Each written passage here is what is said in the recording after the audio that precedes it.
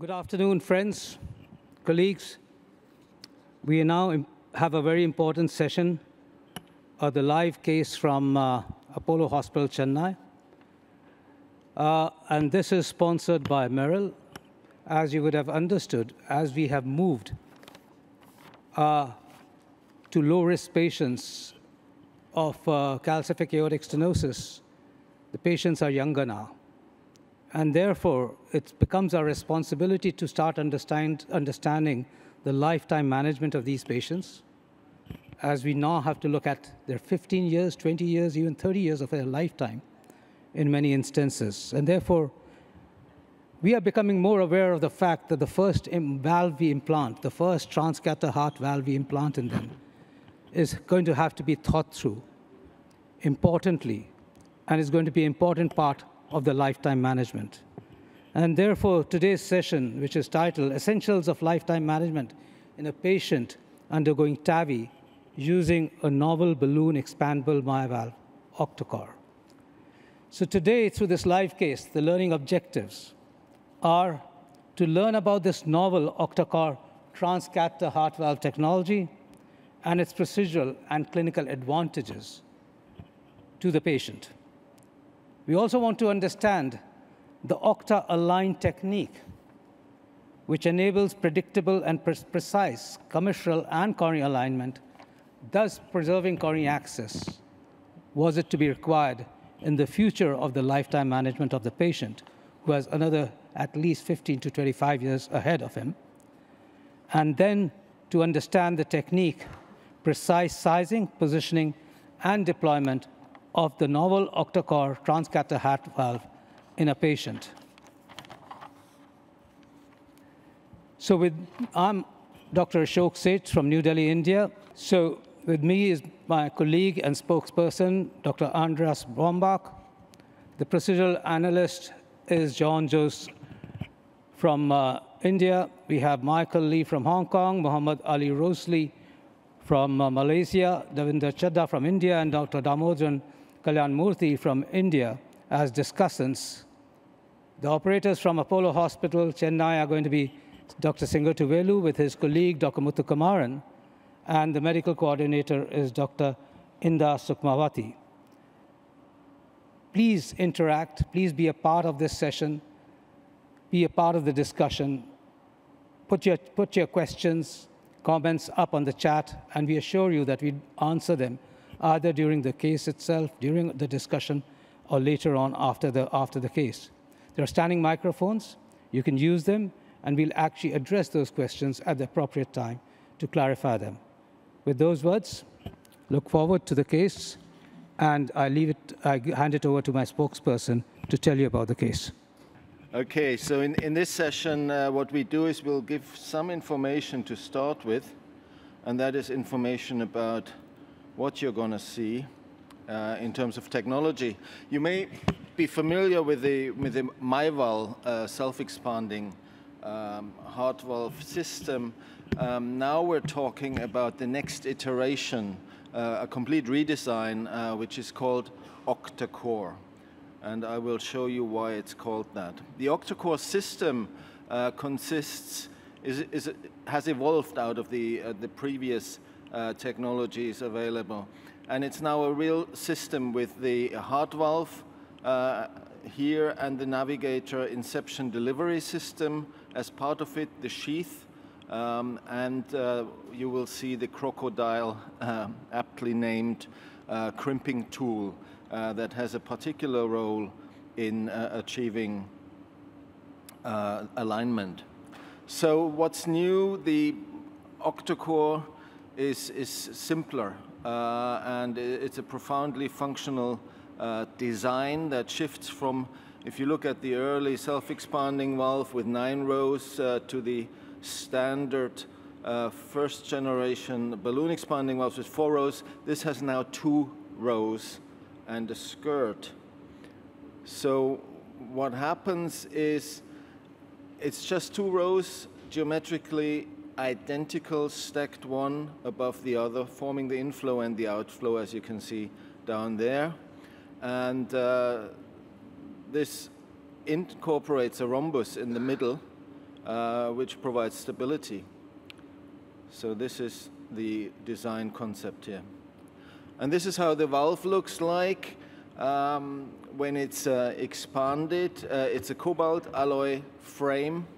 It's the bovine pericardium tri-leaflet valve with the Myval proprietary tissue anti-calcification technology.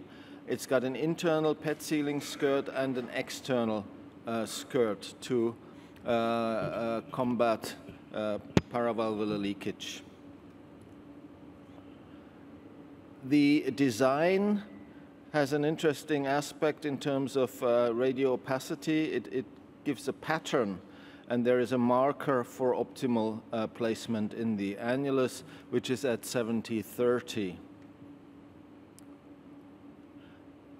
The other interesting thing is the valve is crimped directly onto the balloon. There is no maneuver necessary to bring the valve onto the balloon. And the balloon itself has an interesting feature in that it opens up on both ends as a dog bone, which ensures really correct placement and eases the placement in the correct position. Another unique point with this valve is the size matrix. They are intermediate sizes, so 20, you're used to 20, 23, 26. We have 21.5, 24.5, 27.5, and two large sizes, the XLs, that expand the range of treatment onto an area of 800 square millimeter. And all this sizing, when available, is used. This is a survey of global Europe, Italy, Netherlands. That's areas where these are all available. 6% of patients received the very large valve that is not available by other competitors. And the intermediate level is being used in more than a third. So very useful to appropriately size without having to put more volume or less volume into the balloon. The valve goes in as intended. And then there is evidence already there that the paravalvular leak is rare, and most patients go away with mild or none paravalvular leakage. Coming to this delivery system, these are the sizes. This is what it looks like. And then finally, the crocodile compass. We'll see a bit more about that, used to crimp the valve directly on. And the sheath is another unique thing about this sheath is that it enables complete retrieval of the system if needed. Not that it's often needed, but there are situations where you have to come out like here. And again, that's not possible with other systems, but it is with this one. And the sheath has been used for all access forms, the conventional femoral, but also transcaval, axillary, transapical. Right, it says clinical trials update. The reason I'm here is I'm the PI of a total of the landmark study. We aim to randomize 768 patients. We're currently at 613, so nearly there. And it's a direct randomization of Myval versus contemporary valves, Sapien and Evolut, in a 2-to-1. And there's another trial going on in the north of Europe.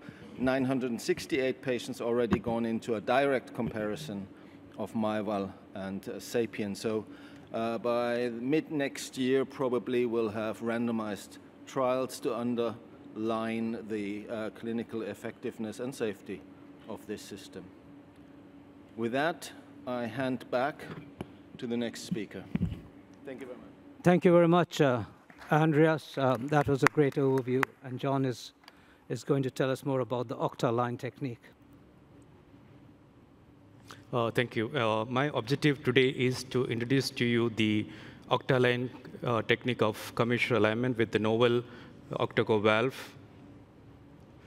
As TAVI expands to younger, low-risk subjects with longer longevity, there's a need for increasing coronary access and redo procedures.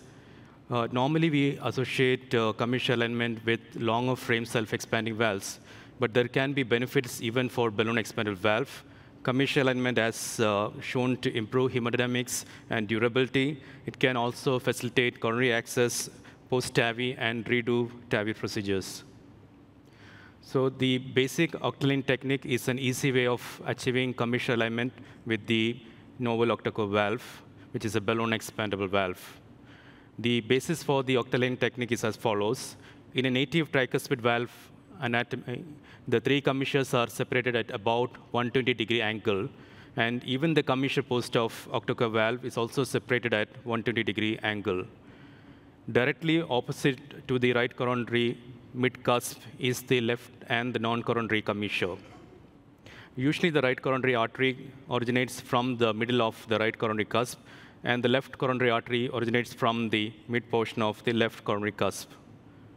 The second premise is the fluoroscopic image, or this CT image, is a mirror image of the anatomical or the AP view. So therefore, in order to achieve commissural alignment, we have to align one of the commissures of the Octacor valve to the mid-sinus of the right coronary cusp in an image obtained from CT. And when this is achieved, the neo-commissures will be minimally misaligned to the native commissures.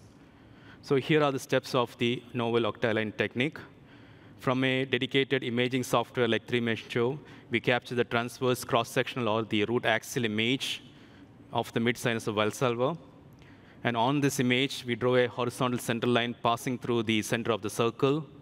We drop a perpendicular line intersecting this center line at the center of the circle.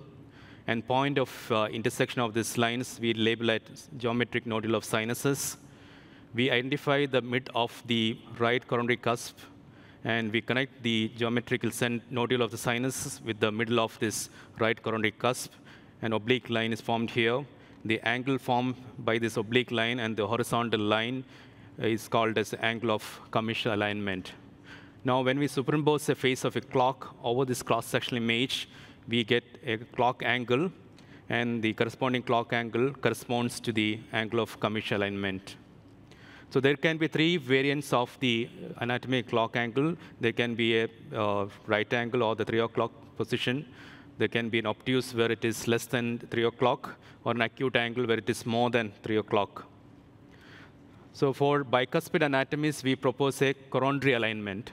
And as you can see here, the clock angle is derived by the angle formed between the horizontal line and the line connecting the right coronary artery instead of the mid of the right coronary cusp.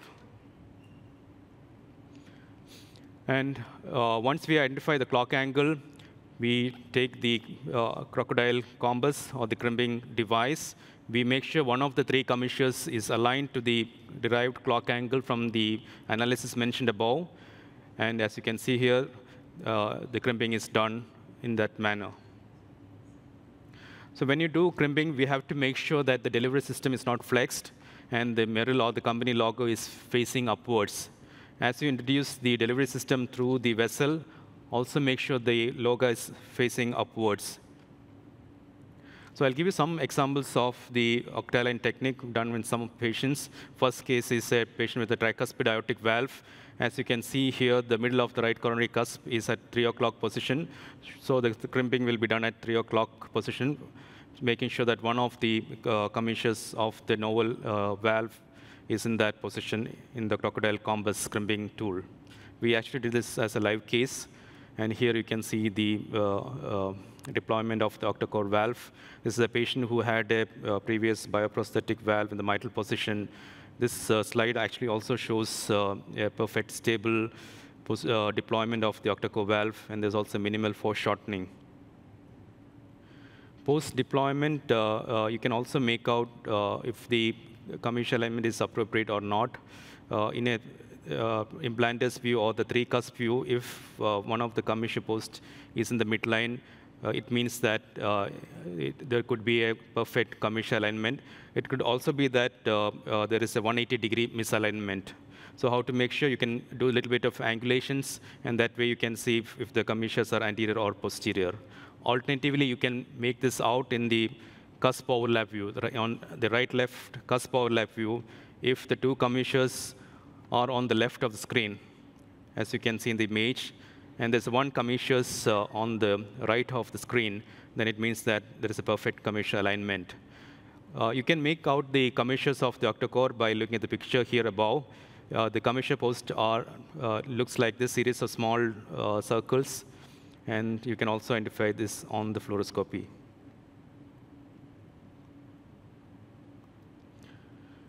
So post CT of the patient shows a perfect commissural alignment for this case, as you can see here in the image.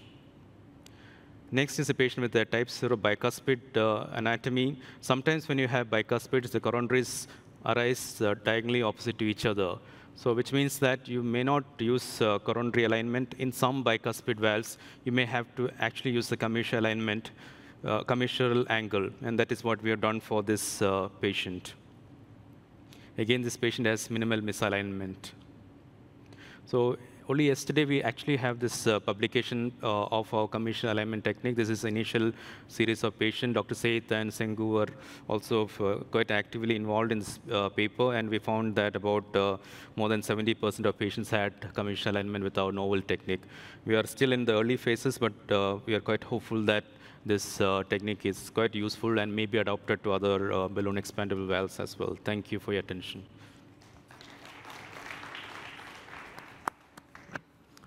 Right. So that was good.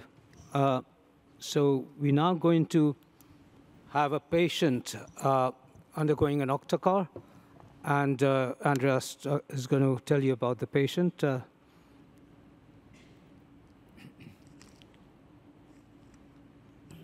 Right. This is the patient on the table in Chennai. It is a 72-year-old lady with no comorbidities, but severely symptomatic with dyspnea over the last 6 months. And as a cause, it was found she has a severe aortic stenosis. You can see her data here, height 154, weight 72 kilos. That gives her a body mass index of around 30. Frailty scale 5 out of 17, and you see the STS and Euro score as well as an ECG that shows sinus rhythm and no abnormalities. This is the transthoracic echo, which shows aortic stenosis with a mean gradient of 48, a valve area calculated of 0.5 square centimeters.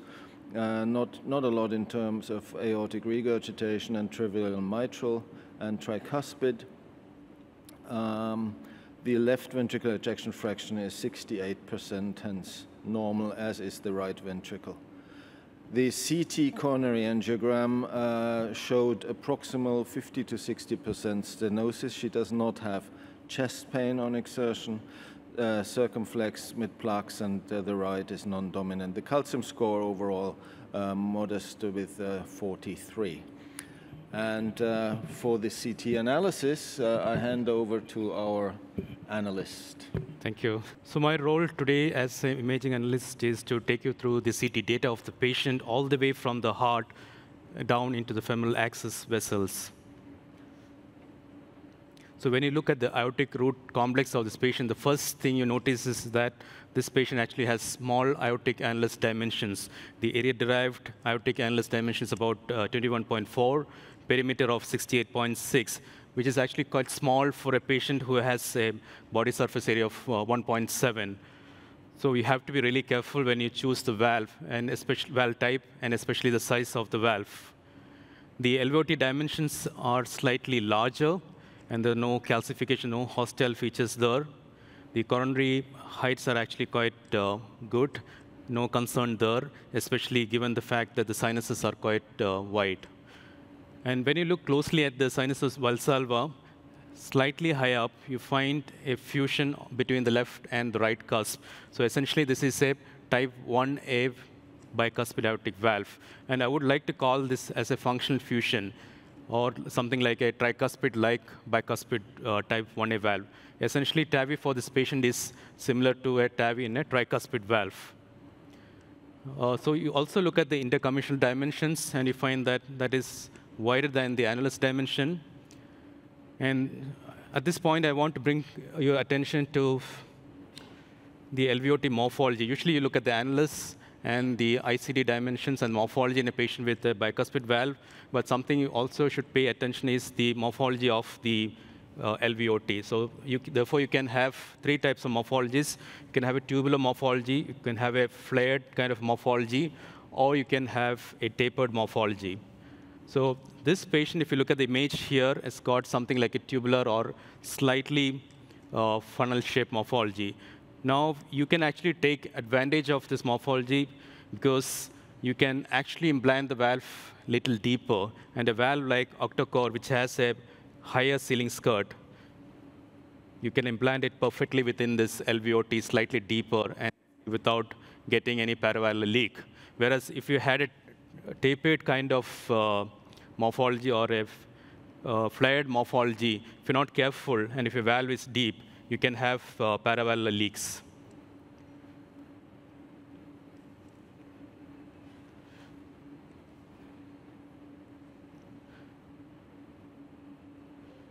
So moving over to the LVOT and the annular calcification, there's a calcium which is moderately involving the non-coronary cusp predominantly. The calcium score is about 500 or so. And the calcium, as you can see here, extends predominantly involves the non-coronary cusp and involves the base of the non-coronary cusp.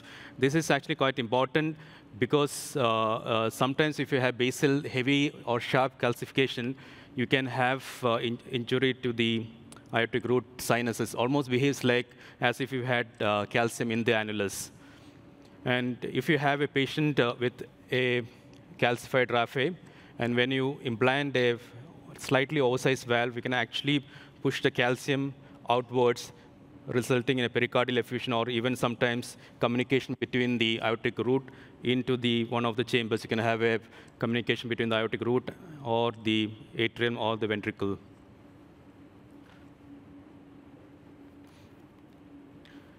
The leaflet heights of this valve show that they are actually quite below the level of the coronary heights, which means the risk of coronary occlusion is quite low if you use a shorter frame valve.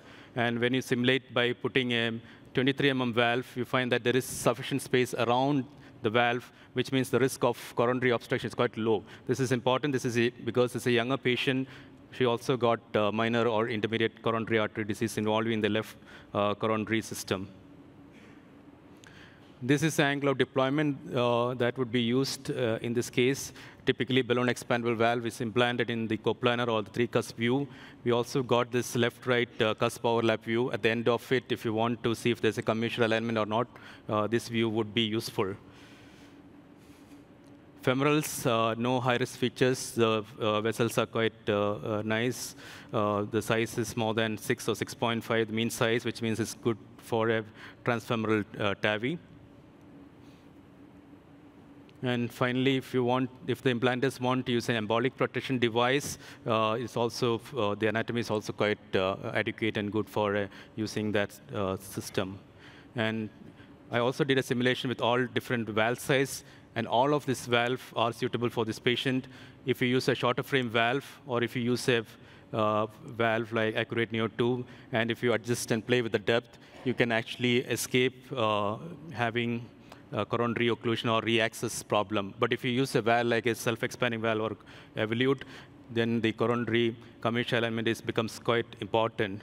So you have choice of using either a 21.5 or a 23 mm Octacor valve. If you use a 21.5, the oversizing is about 0.9%. But if you use a larger valve, the oversizing is about 15.5%. And finally, the angle of the commissural alignment.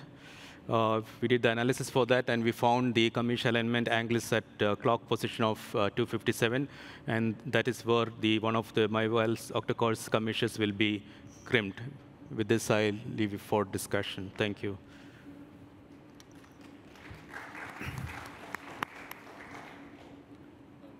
Thank you, John. So while we discuss this, we'll have the brief of the patient right in front of us. And so, Michael, 73-year-old, could we have the slide up again, please? 73-year-old, you've seen the CT, small annulus. What would be your practice in Hong Kong? Yeah, this is the 72-year-old female. If you look at the risk score, very, very low risk, STS of 2. So with no other comorbidities. So if we are going to perform TAVI for this particular patient, I think her lifetime management, as mentioned by Andreas, would be very important. So we, apart from aiming at perfect result during the procedure and avoid acute procedural complications, we should look at the long-term follow-up of this patient as well. So for this particular low-risk young patients, I would pay particular attention to the future coronary access. She will have the need to go after her coronary arteries in the very near future. So as mentioned by John, commissural alignment is very important for these sort of low-risk patients. And then we should try to aim at a low pacemaker rate. I don't know about the membrane septum yet, the length of the septum, but I think for this particular valve, you would not be implanting this particular valve at a low position. So I think the pacemaker rate will be low. And then the lastly, durability. I think this is something we have to know more about this valve. I'm not too familiar with this valve on the durability, but I guess it would be at least the same as the SAPIEN valve. Thank you. Michael, from what you said, it automatically appears that you committed yourself to TAVI in a 72-year-old in Hong Kong. Though this is a low-risk patient, and though this is bicuspid, you've committed yourself to TAVI in this patient. Well, I think we have to talk to our surgeons in the heart team meeting, and then we have to decide together. Of course, we take into consideration of the patient's preference. Right. Because in this locality, as you know, patients always prefer less invasive procedures. Sure. And in Hong Kong, the life expectancy of patients is above 80 years, from what I understand. Yes, well above 80. For females, it's 89. Right. Yes. So, Rosalie, you just heard around this sort of situation. Let's understand that yes, we clear about TAVI, and we've decided on TAVI based on the patient's preference, whatever. What's your choices around valve in such situations? Do you have any choices around what you think she should have in a small annulus? Yeah, I think the lifetime management is extremely important. On our side, we tend to use more and concentrate more on the self-expandable valve. Though for this year, we've actually started to use Myval. I think this valve can actually be used with whatever valve that you think. Of course, to me, I'll be a bit concerned about oversizing. And you may start off with a smaller valve, and you can actually expand it a bit bigger. So I believe any valve would be fine. Yes, so you think that in this case, if you did get a 23 millimeter, I think that would be a good balloon expandable valve and not necessarily a supraannular self-expandable valve, which seems fair. And you need to get a 23 millimeter in. So bicuspid. Now, here's the situation. Tricuspids would not be a concern. Damodran, is bicuspid anatomy a concern to you? Do you think differently of a bicuspid anatomy than a tricuspid anatomy in, say, the choice of therapy, transcatheter heart valve versus surgery? And secondly, do you think of different valves in a bicuspid anatomy? Of course, if we are committed after a heart team discussion, because the risk score is low risk score without any comorbidities, we need to always give a choice for a surgical replacement also, depending on the life expectancy of the country. Obviously, in our country, the 73 is the borderline area. We can take either choices, either a TAVI or a SAVR. And of course, we need to look at the long-term management in terms of re-intervention for a coronary access. And in this case, as you rightly asked, that either of these valves can be possible because there is no issue with the coronary ostia position as well as the calcification. So we can either go for a self-expandable or a balloon expandable valve. Concerning the bicuspid, Dr. John has nicely explained, But one thing I want to emphasize is the raphe calcium also very important when we are selecting the valves or in the technical issue. Rest of the things he has explained. Sure. I think that's been a good discussion. I just wanted to point out that life expectancy of women in India is 67 and men is 68. Obviously, this differs from patient to patient and has to be individualized because life expectancy is longer in the upper strata of the society and better economic strata of the society. So much of that goes into consideration when Dr. Sengatuvelu is doing this case. Coronary occlusion or threatened coronary occlusion or need for coronary protection. Would you like to address the audience? Or a bad outcome.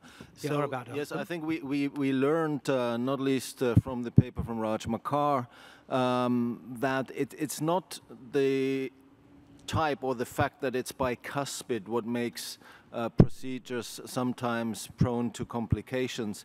Bicuspids can be heavily calcified and they can come with lumps of calcium, and if that lump is in the wrong place, then it can lead to coronary obstruction, even if the coronaries are in the normal height.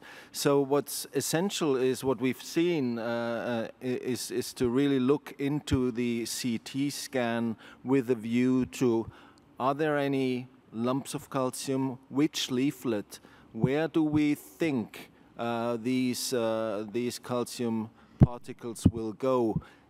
In this case, it's mostly in the non-coronary cusp, so we're pretty certain this will just be pushed away and will not threaten the coronaries. Thank you.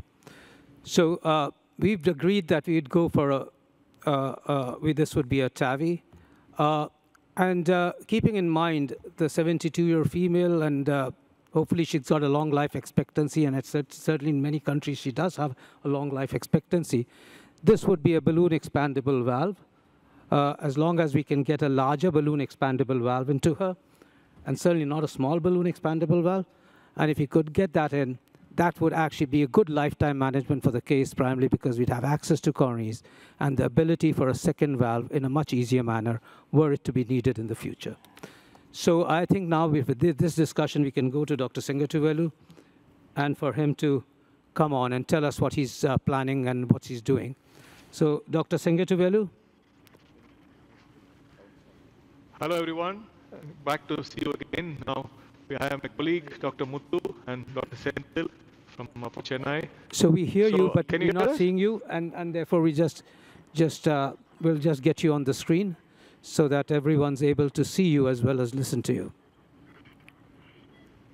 In the meantime, yes, we are now seeing your screens.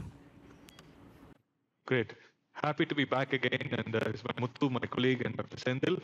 So can I have the first slide, my key objectives of this Sengatuvelu, could you just hold on? You're still not on our screen.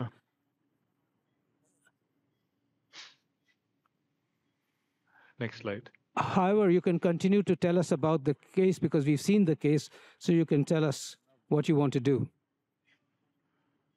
Okay, go ahead, so we can see you now. The key objectives of this, great. So the key objectives of this live demonstration is to show you all the key procedural steps of TAVI and demonstrate Myval Octacor, the new gen valve.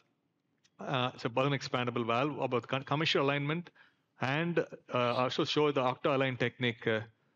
And finally, also show post-TAVI assessment and show the benefits of lifetime management. As we were listening to your discussion, I think we'll try to put a large valve, and we'll try to avoid pacemaker as much as possible, and we'll try to avoid a PPM. So that's and have a coronary access. We're using this balloon expandable valve.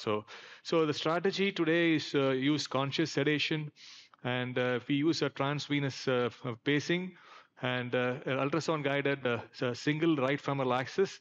We'll use a right radial access for pigtail, and we usually use a single proglide and also an angio-seal if necessary. So again, we were debating about whether we predilate or not, and finally we decided that we'll predilate. I think this anatomy with very minimal calcium, this can also go directly, but we decided that we will do with the 18 millimeter, the minimum diameter of the annulus is 18 millimeter. So we decided that we will predilate with the 18 millimeter mammoth balloon and then plan a 23 millimeter Myval. And as heard from your discussion, considering that the LVOT is large, we would plan a larger valve, which will give better hemodynamics. Next slide.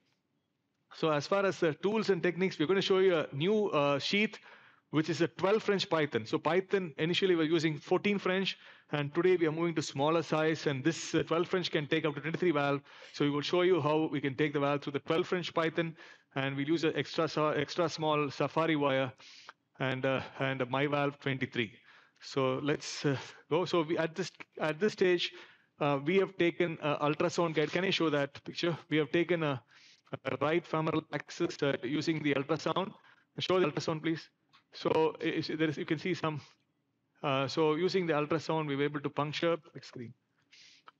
So you can see the needle, the wire going in through the femoral artery, and then we put a one proglide at 12 o'clock position. Normally we do put one proglide, and then we put the 12 French Python sheath on the right femoral axis, and we have a radial axis, and we have done an iotogram through the right axis, the pigtail in the right coronary sinus.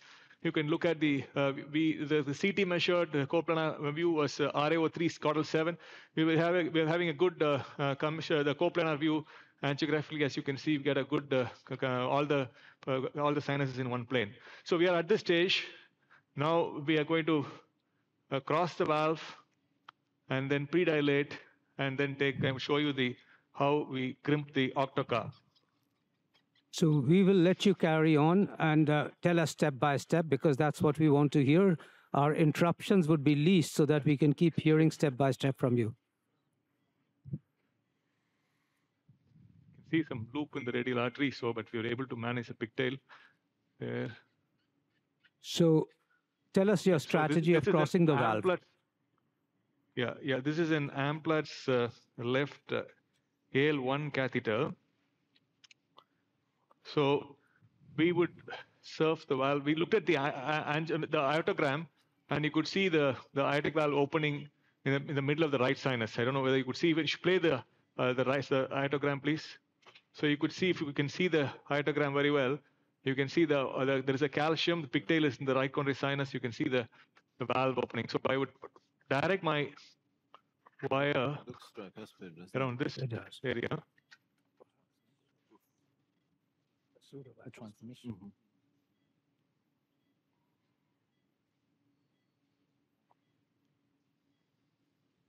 So this is obviously a 035 metal wire and an AL1. Yes, it's a Teflon wire, 035.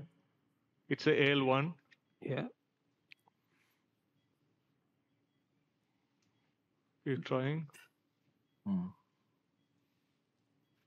So while you keep trying, do you have any special tricks? No,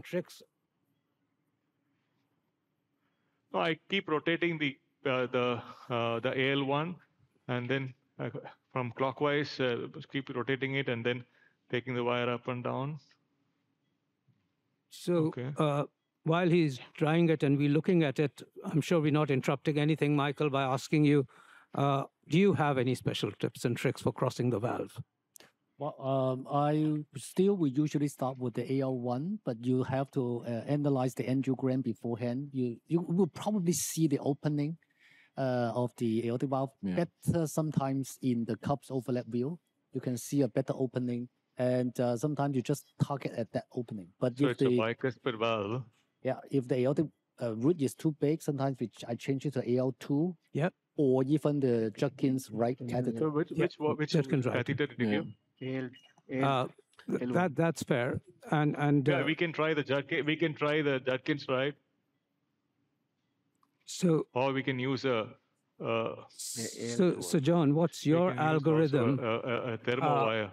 Yeah. If as happens in a live case, you can sometimes try for when in a non-live case you can cross in 30 seconds. In a live case, it takes longer. So what's your algorithm for that? Usually I start with an AL1 and a 035 regular wires. Sometimes if that doesn't work, I will switch to a thermo wire.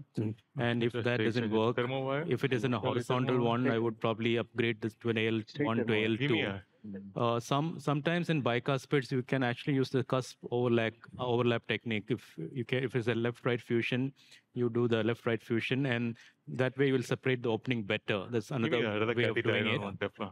And like Michael said, like you can also try spacing at slow speed so that crossing can be easily done.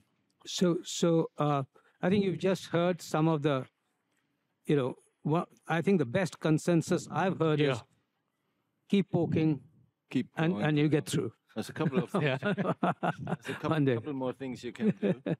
I don't know whether they've changed the wire now. I think they've changed They have. the wire. I think they changed to Terumo. That's a Terumo wire, which is A, slippery, and B, that's the Terumo wire. Yeah.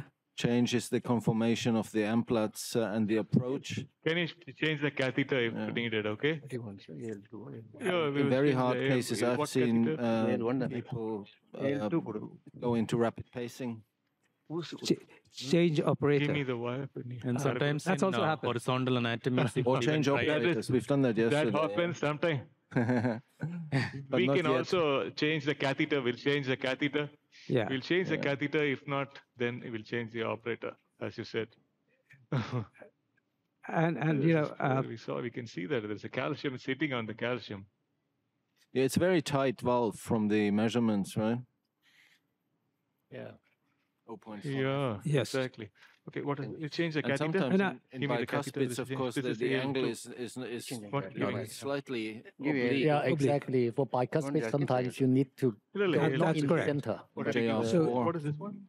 you could even try a guide, for example, XB or so JR4 is sometimes a good idea. AL1 new Coming. And the only additional technique that I use, which usually is good for tricuspids, is that you go to the non-coronary sinus and then rotate the catheter as you come to the right, and then your wire drops in. Yeah. And that's very good for symmetrical valves. But asymmetrical valves like bicuspid Give me a are you Teflon just have wire. to search out the orifice. New Teflon wire. New Teflon straight. Yeah. So tell us what you're doing, Sengu. Is that We thought the AL2 was a little bigger curve, so we changed to AL1. okay? Let's give me the Teflon wire back again. Let's see. Other option is Judkins. Go with the wire. We try with the Judkins. Otherwise, Judkins, right. I usually also slightly look better. at Could the give it a try. angiogram at this stage to see whether there is a visible opening or jet. It sometimes helps with the approach, with the angle of approach. Wire எங்க இருக்கு? Pigtails? It's an eccentric. Right. Yeah. Has anyone ever considered, like, for if you try it so long and then that doesn't work, do a septal puncture and come retrograde? It's like Let's not get Yeah, we can do that, but I still can't. No, We can get I think you keep trying, and we're with you. We're hooting for it. We're going to change operator. Let me try, Muthu. Yeah, let's change the operator and see. Change operator.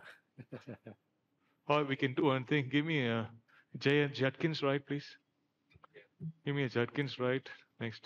Of course, what everybody hates is you change operator and he goes in 2 seconds.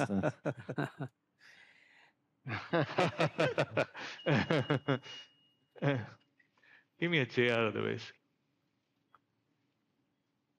No, it'll cross. It happens to It all always of us. crosses.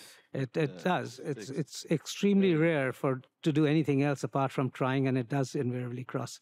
Even if I remember a live case, it took me Give me.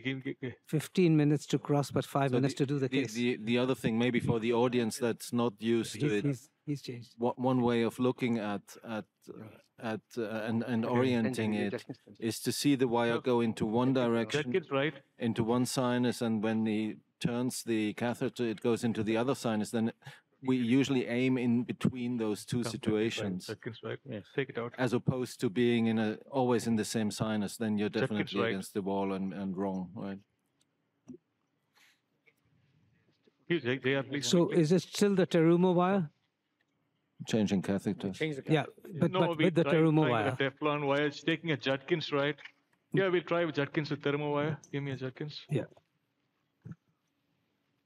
Tick. Okay. So while we're coming to that, and you It's keep, not a very and we'll keep watching as you change, keep telling us what you're doing. sure. Rosalie, Yeah. pacing. He's give me got a wire obviously a straight pacing in the right ventricle. I think he's put it through the neck because he said RV pacing. And so what's your usual practice? Yeah, with the self-expandable, we tend to put from the internal jug, and we still keep the TPM for about a day, even though now I think there's ways to identify if the person can actually be safe without Give me the other wire. going to a permanent pacemaker. There you From go. There we are. There we are. From the, if let's say we use self-expandable with using it from the femoral, because it's quite safe to take it out immediately after that. Yeah. So while obviously pacing over the wire is not for everyone. Those with clearly the right And bundle particularly ground for block balloon expandable pre-existences valves, are not the we ones that are actually pace on the wire. And certainly I'm somewhat reluctant on the balloon expandable valves to miss out any pacing. Well, for us, even for balloon expandable, we use LV pacing all the time. Yeah, you do wire pacing. Yes. Yeah, I know. I know. Those who got used to wire pacing do it on the balloon expandable. Very stable. Nowadays, what we are doing, because we are using the Sentinel device, there's a guide wire there. Yeah. So one end connected to the this LV guide wire, and the other end is to the coronary guide wire that you put in the Sentinel. So you can have very good pacing. Oh. We are going to publish Senti-Pace very soon. That's nice. That's a nice idea. I mean, pacing errors in balloon expandable valves can be disastrous. I know, but I mean, with self-expanding and other valves, so you can still. So in a way, we can be divided on this discussion for a long period of time as to why and how. But I think at the end you get used to a safety, and that's I think what matters. Right. Otherwise, a temporary balloon tip pacing wire is no big deal. Yeah. Question. So tell us the gradient. Tell us more. The hemodynamics. We see Gradient is almost 10, 20, 40 millimeters of mercury. Mm-hmm. Yeah, leave it. Why am I oh my God. The pigtail is slightly out. Okay, that's fine. That's pigtail. Okay, great. Push this. Hold.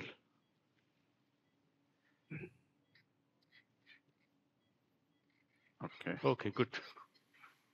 Watch the wire. Watch the wire. Yeah, go ahead. Okay, great. Okay. Why are we seeing an echo image there all the time? We decided to pre-dilate. Yeah, we are seeing an echo because Dr. Chandrasekhar is just doing an echo and looking at the valve, looking at getting ready. We want to show you, we want to at least try to show you a commissural alignment by echo after deploying the valve. So that's what we are seeing. Most of the T, it will be very clear to show that, but let's see if we can show it to you in the transthoracic echo. So as we are going to take the pre-dilatation, I'm going to show you the Octacor. So we have decided for a 23 millimeter valve. I want you to focus on the valve. Can you show the valve on the big screen? Can you just focus on the valve? Yeah, just focus on the valve. Can you see that?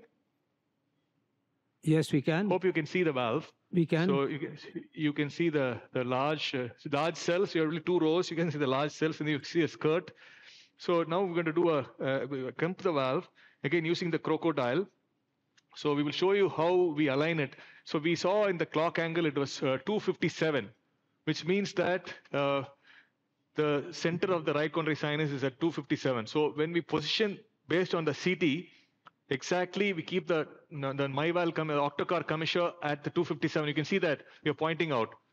So if you're going to keep one of the commissures at that 257, and without changing the alignment, we take it straight inside. When you go inside, it just becomes a mirror image, and you will see the new commissure going in exactly opposite to the right commissure. So if you align one commissure, then you'll have a good alignment of other commissures. Can you focus here? So we will show you they're crimping the valve. Show down here, valve crimping.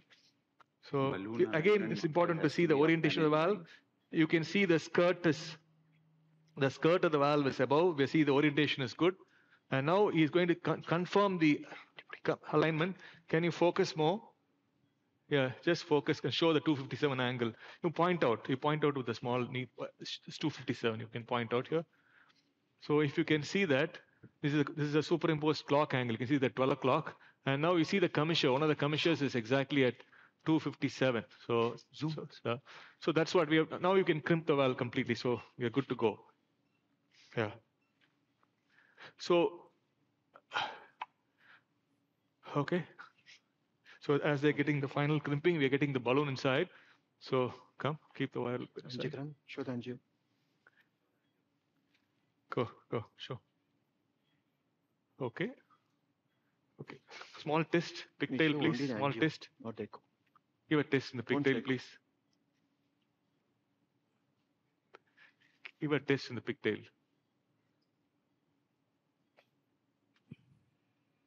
Okay, we could see that the pigtail is a non-coronary sinus. So we are good to go. Okay, pacing ready? Yeah. Be ready for pacing? Okay, good.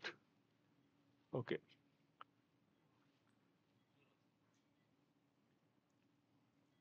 Yeah. Okay, fine. Okay. Pacing on.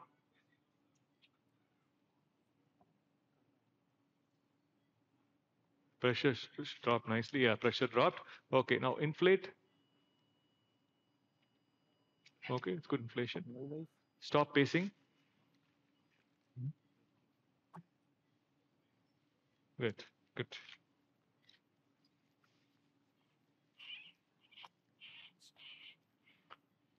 So, Michael, Yes. he's going to now get the valve in.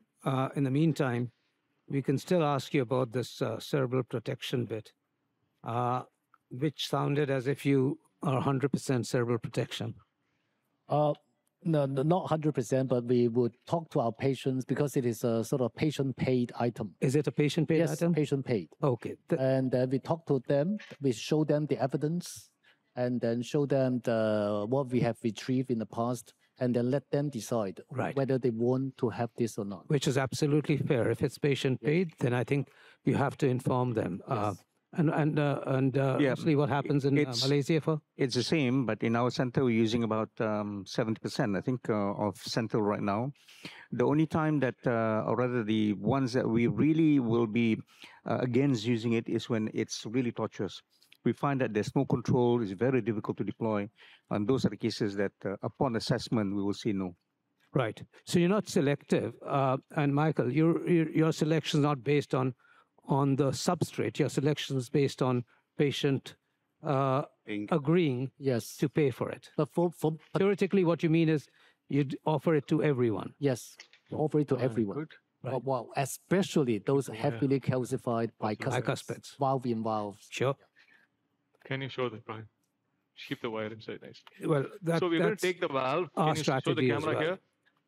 So I'm just going to show you that we keep the mirror logo up, and I'm not going to tilt or do, so I keep the same orientation so that we keep the clock angle throughout in the same direction.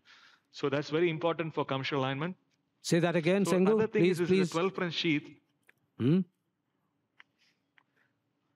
No, I was telling that this valve is already aligned, and we are not going to change any orientation. We're going to take the same direction without any tilting or changing the direction, because we want to go in the same direction to maintain the alignment.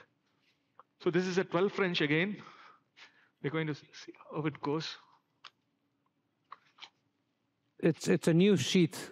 Can you show down? Because this is Python sheath. So there's forces needed to open it up. Yeah. So it goes in smaller than it is. Yeah, it is.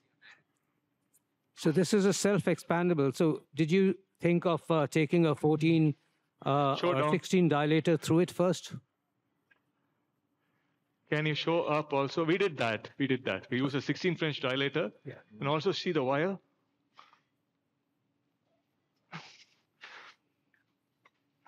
We need quite a lot of force.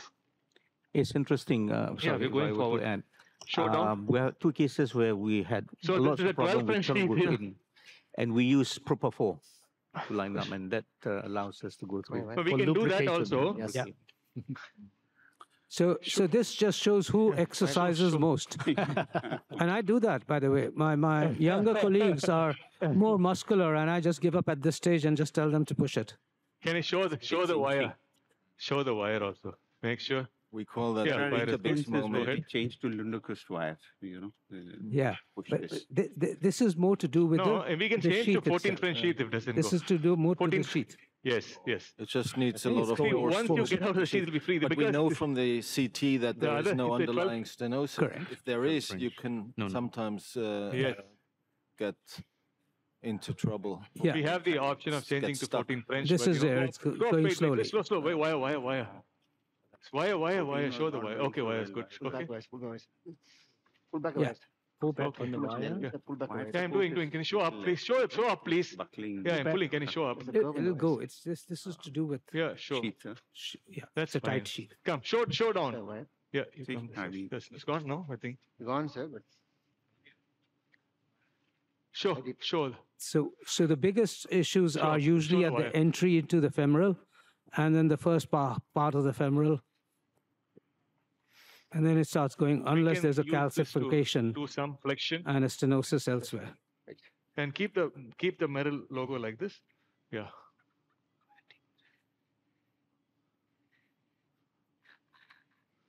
Keep the wire. Just don't push the wire too much on the apex. Just pull the wire a little bit. So So unlike we are the about to cross Edwards, the valve. you don't Before need that, to load the balloon. Nothing. Yeah. There's no sheath On across threads, it. yeah. Yeah. It's directly Exactly. mounted on a balloon. Small test And here. what you don't see is that there are two Small test. ends of the balloon are stopping. There Pigtail are test. stoppers there, and therefore it's not going to displace itself Why does it take so much? because there are two restraining the valve. restraining, Come to the view, slightly the dilated restraining coplanar the view. valve. calling it Come to the stoppers. coplanar view. Stoppers. What I Go to forgot to the say when coplanar I view, showed the delivery system is that it's the one? very, very deflectable. It can actually come back on itself. In case if you need to torque it during Small tip. during placing the valve, will it affect the Octalign? Yes, so Sorry? I can answer that question. If The you need other to. was asking that if you have to rotate the Okay. valve while taking it, whether it will affect Take the. it again. It will affect it. It will affect you. That's why the Merrill stays up and you just Okay, go in picture. exactly the same a manner, keeping picture. it all the way. Okay. So tell me where this you're is the placing coplanar it. view. Looks like you could see that. So it look. See the central marker. What you see in the navigator delivery system, you can see a big marker. So that is actually a marker to position the valve. And provided the valve frames are properly mounted on the balloon, you can see that it is properly mounted. What I mean is equally spaced between the two balloon markers. So now we can rely on the central big marker, and we can place it somewhere between the mid marker or the lower border of the marker. So this is the coplanar view. So I am trying to place it at the somewhere around the mid marker or the lower border. We can keep it high, so lower border. So it looks like in the lower margin of the lower border of the big marker. So let me also take a RAO caudal view, because you see one of the valve still there is looks like there is some amount of parallax. Come to RAO caudal. That's right. So come. this was your coplanar view. Yeah. Was this your coplanar view? Yeah, some more caudal. Yeah, that was yes, that is a coplanar view. Okay. And now this is RAO 30 caudal 34. 34. This is a cusp overlap view. Okay. This is a cusp overlap view. And Just you- take one picture here to see the depth. And you probably removed the parallax also. Yes. Yeah, now you can see the parallax is removed. It's better. So you could see that the depth is. Yeah, it looks okay. Looks good. I think we want a 0 or it looks good. Go back to the It would coplanar end view. up as So we will 90-10 deploy at this depth. 90-10 or even a 0 position. So Well, wouldn't aim for a this 0 won't position. foreshorten. Again, one of the features of this, this valve, again, won't Less foreshorten much because of the only 2 rows, and the foreshortening is only 19%. Okay, ready for pacing? Yeah, pacing on. Pacing on. Take out. Yeah. Not big. Yeah. Okay, good. We have wait for the pressure to drop nicely. What's the pressure? Yeah, get the pressure down. Yeah, yes, sir. Yes, sir. Okay. Inject. Still get it low, Ganapati. Get it low. Okay, go for it. No. People. 1,000. Stop pacing. I've watched it go down. Okay, So- pressures are better. Yeah. Yeah. So that was optimal 23 millimeters, correct? Yes, yes, nominal. We didn't reduce volume. We thought because of a big LVOT, we thought we'll take the volume and not very much of calcium. So around 300 was a calcium score. So we thought we should just go with the nominal. The STJ was also large. Yeah.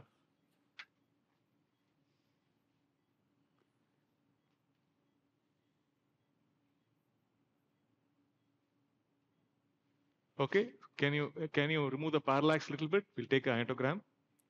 No AR. Come more caudal. So all looks good. The pressures seem good. Yeah. Let's look at the. See. Okay. Okay. We'll take a ionogram. Yes. Ready. Take it up. We'll take an ionogram. Ready? Central leak. So we are happy with the position. Yeah. And Can you just put it bigger on the screen, please? Yeah, that's make better. it big screen, please. Make it bigger screen, please. Yeah. Yeah. Center.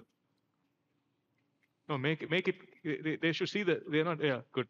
Now it's there. So may I?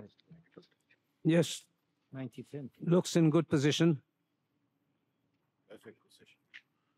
Yeah. What we want to show you now is the commissural alignment. Let us take this navigator delivery system out, and then we'll show you. Yeah, you just have to keep your wire Can in. you push the wire a little bit? Yeah, we are doing that.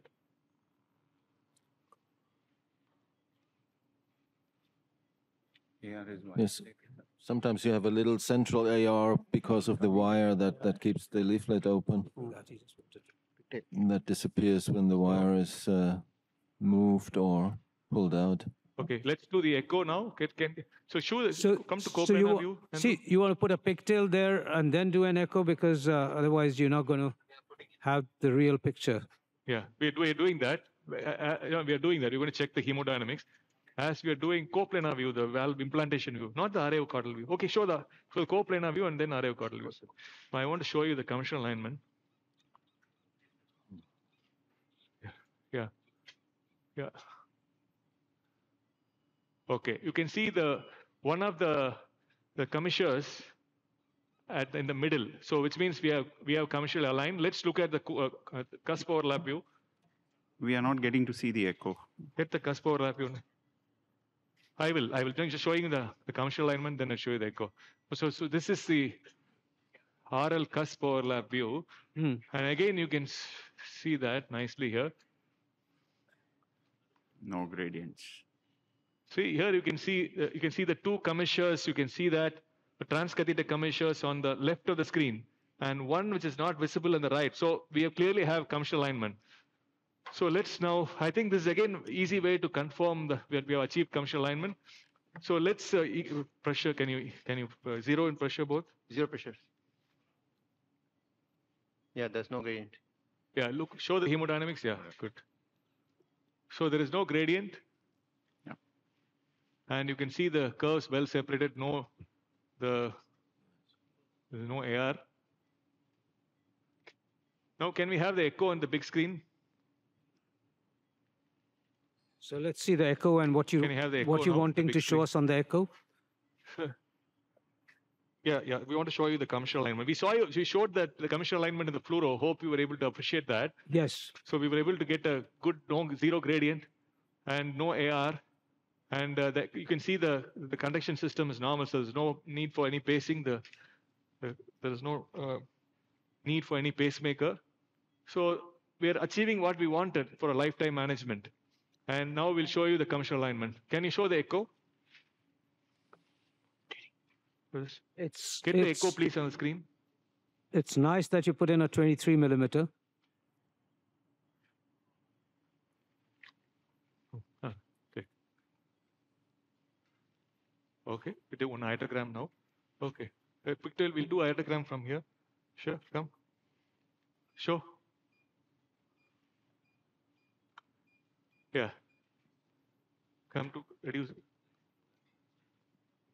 Remove the parallax, show the LV.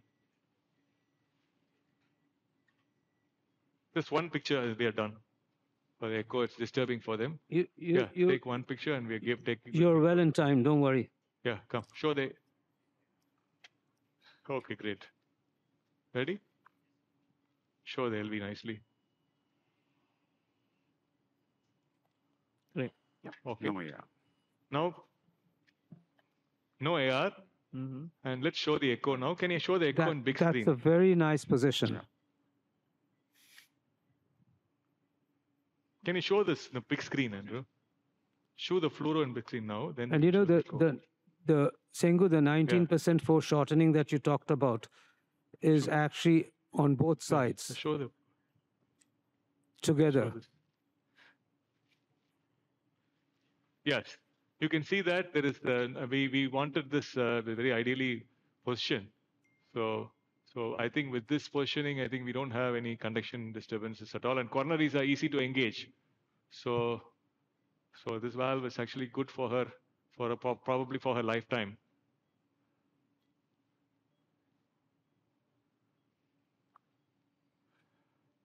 Show the echo now, Andrew. Show the echo. Now you can see the echo. Yeah, you can see the arrow there, and there's a transcatheter commissurals we are seeing. So you can see 1, 2, and 3. You can see the coronary artery's origin between the commissures. So between the transcatheter commissures. Hmm. You can see the bright spots. That is the one of the transcatheter commissures. Hmm. You can see the 3 commissures, and you see the coronary here, the left coronary. Hmm. So it's clearly we have got achieved commissural alignment. Yeah.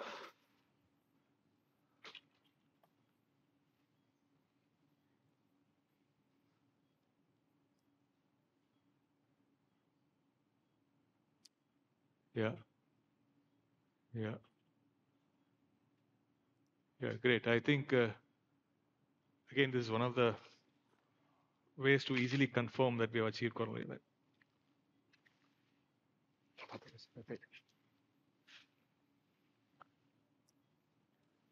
So by putting a 23 millimeter valve, we were able to give. Can you show fluoro? Yeah. Yeah. So You can Sengu, see the circular deployment of the valve again. Dr. Sengu? Yeah. Yes, I can hear you. Yeah, while you're doing that, and I now know that you'll be just taking the sheath out. And we'll want to see that as well, because the session includes end-to-end. Show you that. Can you put a dilator? Cut this off. So you have a 12 French sheath, here, please? which of course became 14. Yes, we have a 12 French sheath. Because even more. So let's see whether your single ProGlide works.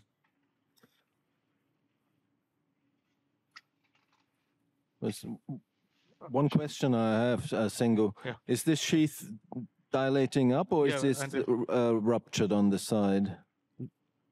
There we go. That's the answer. Can you show that? We'll just show it to you.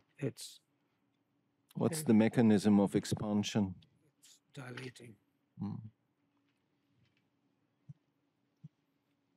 Show the sheath to him. Mathu, just show him. Second, take it out. Show the sheath. Take it out. Oh, focus the camera on the sheath. I'll show. Focus the camera here, please, on the sheath. Show the mechanism of expansion of the sheath. Light. Yeah. Focus light on my hand. Just show the sheath. Focus the camera here. Focus the camera here, brother.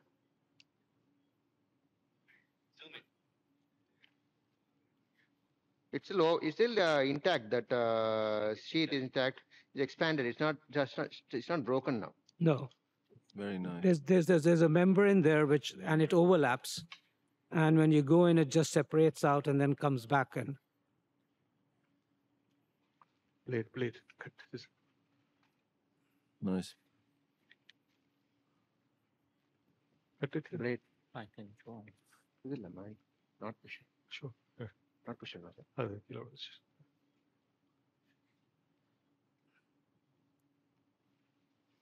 Stop bleeding. What's happening? So, see, it's actually stopped bleeding, some minimal ooze. Superficial ooze. I think I'm not going to be worried about this. Pull the wire out and then just give some pressure. So some minimal ooze. Yeah, just hold for some time. So we're happy with just one ProGlide. Good. So Sengu, that's a great case. So What are you looking at the monitor? Sorry, go ahead, Or are you looking at us? It looks very now we are looking at the monitor. You can see the gradient. Yeah, look at the gradient. I know you're mesmerized by your own work, but you've done an excellent job. I must tell you that you've really done a remarkable job, including showing a difficult wire crossing of the valve. And I know that you did that purposefully so that everybody could understand and watch how to cross the valve. Because you made everything look so easy and simple. What is interesting is 6.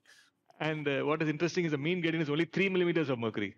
I think we should show the gradients. We'll show you the gradient by echo. We saw everything of it. We saw the pressure, the hemodynamics, and now we're seeing the echo.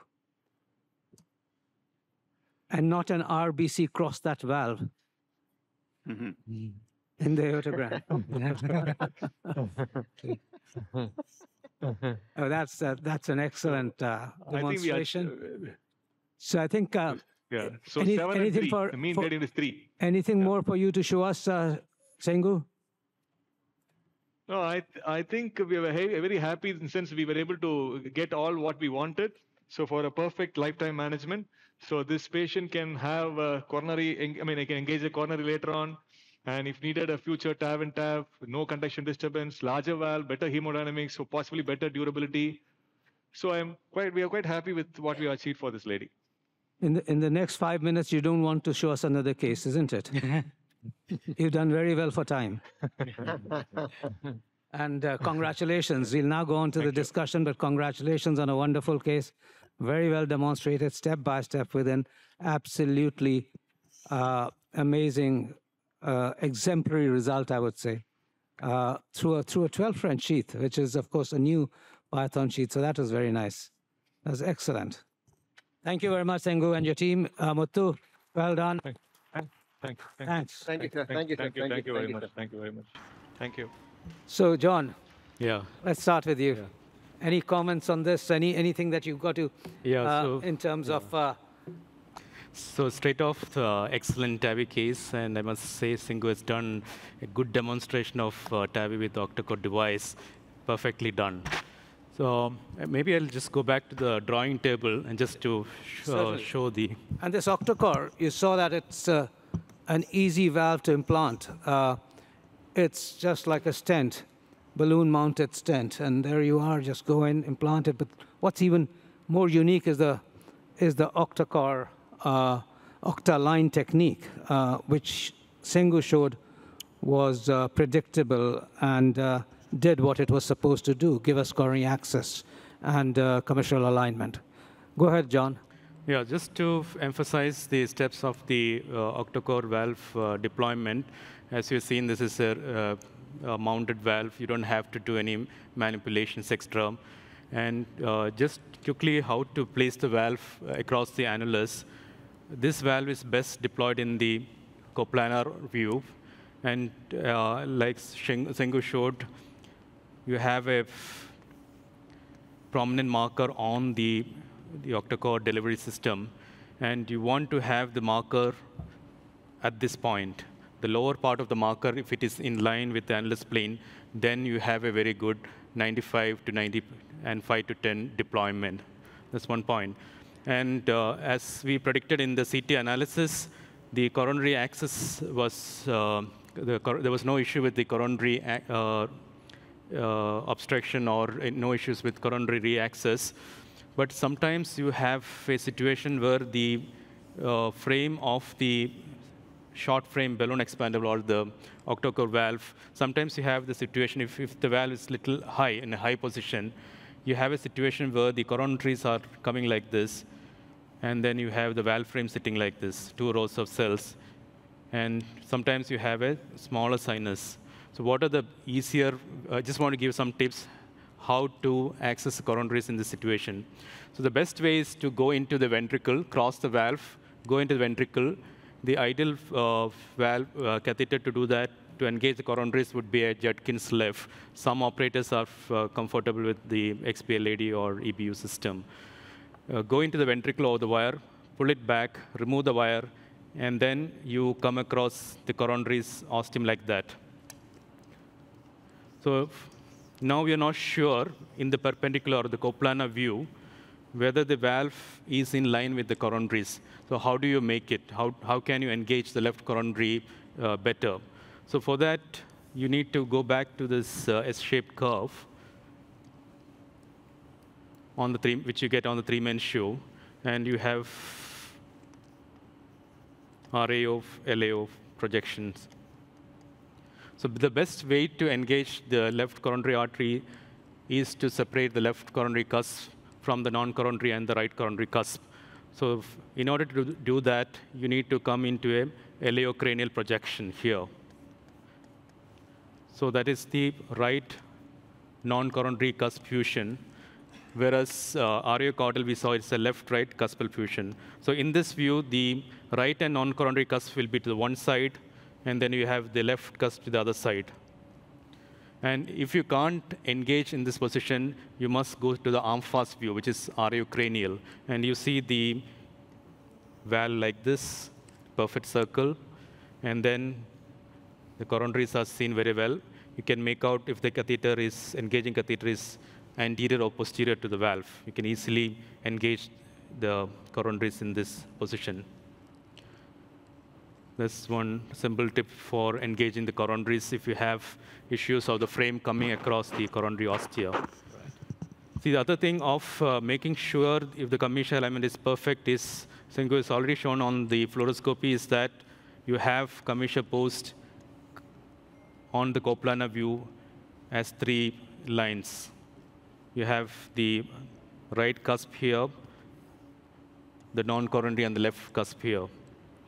And if this is perfectly center or between the two, the middle commissure posts, then you have perfect commissure alignment. And if you have 2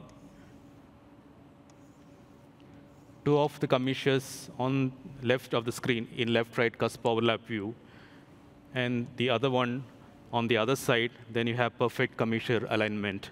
And suppose if the center line is slightly off this way, or the commissures are slightly off toward this direction, then you have minimal misalignment, 0 to 15 degrees misalignment. And if you have the extreme commissure post going on the other side, then you have severe misalignment. That's all. Thank you. Thank you. Damodran, you know, we talk about lifetime management. What is there in this valve which says lifetime management? I mean, all we saw was commissural coronary alignment. Is there evidence for low pacemaker rates? Is there evidence for less PVL? I mean, those are the things which are also equally important than just getting into the coronaries. So just tell us more about the valve itself. Is it a package in itself? Yeah. Since because it has very good columnar strength, during deployment, the stability will be there so that we can precisely deploy the valve in case of any risk for PPM. We can precisely deploy the stent, the valve, wherever we want to locate it. Apart from that, the big cells diameters, that is obviously the major selling feature for this valve for a coronary. Yeah, there's nearly 50% of the valves which are being used across the world are in intermediate sizes. So this vast array of sizes has been looked at. Obviously, in registry, randomized data will tell us more, whereby PVLs seem to be lower than other valves, primarily maybe because it's just a better fit in terms of half sizes, which are 50% of the use across the world. The ability to have large sizes up to 32 millimeters is a huge asset, which is not available truly with any balloon expandable valve, and even the self-expandable large valves are very difficult to use. There is some predictability also. There's a predictability of implantation, and of course, is less. lower pacemaker rates have also been again reported. Lower foreshortening also. And that foreshortening issue, which is now in 2 cells equally distributed on either side rather than just on one side, which is always a very unpredictable situation when it happens only from the left ventricular side, and it's low. So actually, it seems that in all ways, the Myval Octacor seems to have an ease of implantation, but a more predictable and accurate implantation in terms of size, precise sizing, and precise implantation. The bands on it, the marker on it, also perhaps help the situation. Any comments on that? Two comments from what I hear in my function as the PI of this study. So there have been reports, not published yet though, of lower pacemaker rates when changing to this system, and that is in theory, of course, because you have to, with the intermediate sizes, you have accurate sizing and less oversizing, less pressure, and more accurate placement. So that's reports coming out of Holland. And the other thing, just to mention again, there will be randomized data. There will be large series, 2 large series, independent of each other, that compare with standard systems. So we will actually have data to see whether all these things that we've been discussing now, whether they lead to improved clinical outcomes. Just one question, Ivan. What's the duration of dual antiplatelet therapy, or can we just use single antiplatelet for this device? That's an excellent question, and I'll pass that on to Michael. Well, for us, no matter it is a balloon expandable or self-expandable valve, we just give single antiplatelet. Remember, these patients, although this is low-risk patients, most of our TAVI patients, elderly lady, high bleeding risk patients in this locality in Asia. So we will usually go for single antiplatelet aspirin only. So aspirin is the drug of choice? Yes. Yes, that's for us, yes. So, I mean, antiplatelet therapy is a very important issue, Rosalie. I'm glad that you raised it, because these are elderly patients who are very prone to bleeding. And the only sort of patients who would perhaps merit beyond a single antiplatelet are perhaps extremely small valves, valve-in-valve, to an extent where you actually put a valve into a small valve. For me, that becomes... Or they have other indications, atrial fibrillation. Or they have other indications. Yeah. But those 2 categories where you have a small valve or a valve in a small valve are my indications for more than a single antiplatelet therapy. Any other questions or any other comments from your end? From my end, I think we've seen a very excellent demonstration of the novel Myval Octacor. It is an advancement, we believe, which has not existed before. And of course, the randomized trials are going to be the real test of its potential procedural and clinical advantages. The procedural advantages are quite obvious to the operators, and you've seen that. The fact that it's just plain mounted on a balloon, the fact that it can be put, the smaller valves can be put through a 12 millimeter, a 12 French sheath, and the fact that it's got predictable implantation characteristics and a variety of sizes to suit the annuli in itself is procedural advantages. How this translates into clinical advantages would perhaps come through more with the 2 large randomized studies which are on at the moment. And it would be clearly the addition of alignments, both commissural and coronary, adds on to the features of the well-established Myval platform, which now becomes the Octacor for the management of patients on a much longer-term basis. So we come to the same point: give the patient the best valve at this time, and then you avoid problems and mishaps for the future in a lifetime management of a patient with severe aortic stenosis. Thank you very much. Announce the next session.